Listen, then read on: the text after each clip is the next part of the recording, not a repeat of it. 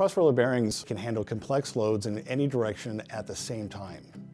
They can handle moment loads, radial loads, axial loads, so it makes it a very robust bearing. Cross-roller bearings are used in, obviously, robotics. You're looking at articulating arms, waists, and base.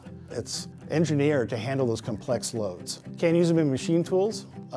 Machine tools carry a lot of loads. There's a lot of heavy things that are spinning around.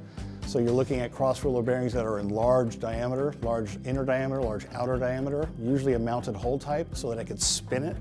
So industrial tool, CNC type machines are using these types of bearings and working very well in them. There are so many applications out there, so we don't just make one type of cross-roller bearing, we make 5 different types. We make different varieties of cross-roller bearings. So we have a standard type, mounted hole type, a heavy-duty, high-rigidity type. We have a slim type, and we have an ultra-slim type.